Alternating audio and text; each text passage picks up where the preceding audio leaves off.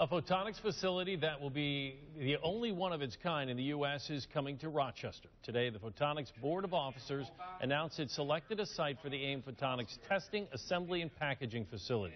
It will go in on Semiconductor's Eastman Business Park facility. Photonics is the science and application of light, and it can impact many different industries.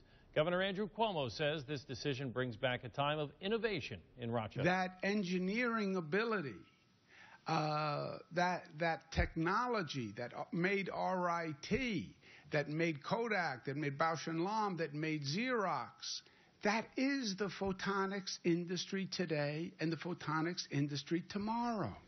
Congresswoman Louise M, who has worked to bring a photonics headquarters to Rochester, says this facility will provide on-site expertise and help Eastman Business Park attract new business.